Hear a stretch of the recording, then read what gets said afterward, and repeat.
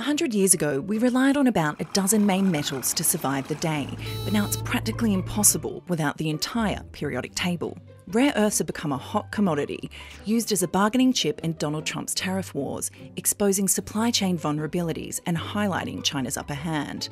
But what are rare earths? They refer to a specific type of critical minerals that are particularly crucial for modern technology.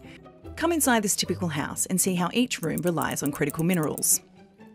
It all starts when your smartphone alarm goes off in the morning.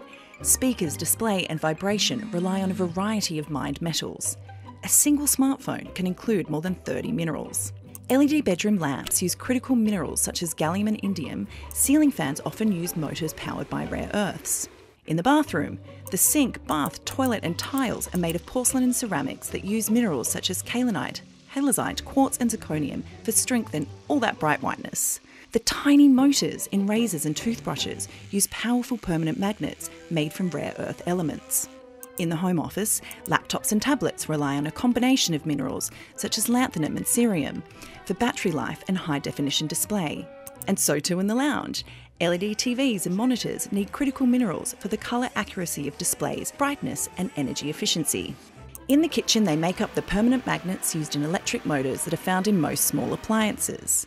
It's clear we rely on critical minerals, but why are we hearing so much about them now? While we're increasingly reliant on them for our daily lives, they're also crucial for the defence industry and the clean energy sector, so governments are wrangling to secure reserves for the future.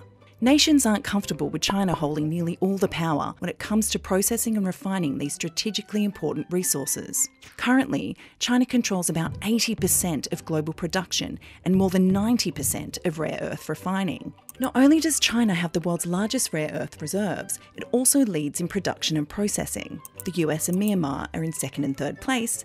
Australia was the fourth largest producer.